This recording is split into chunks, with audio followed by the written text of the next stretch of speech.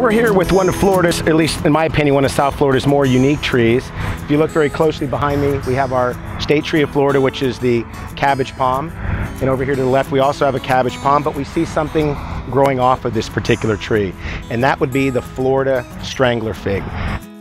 This tree is growing on the cabbage palm tree, and at some point in the course of the not too distant future, maybe a few years down the road, this cabbage palm tree that the strangler fig is wrapping itself around will eventually die.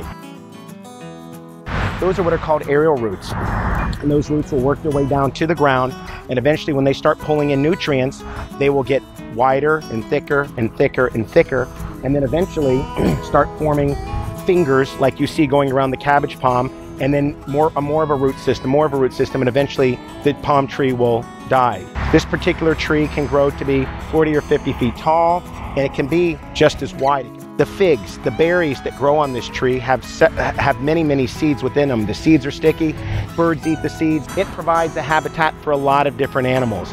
This tree itself is the host plant for the Daggerwing Butterfly. So the Daggerwing Butterfly lays its eggs on the Florida Strangler Fig. The tree itself also has another type of a relationship with a type of wasp. Fig trees are pollinated by certain types of fig wasp. Each tree has its own unique type of fig wasp that pollinates the tree. And so that's what would be called a mutualistic relationship, where the tree, both organisms benefit from one another.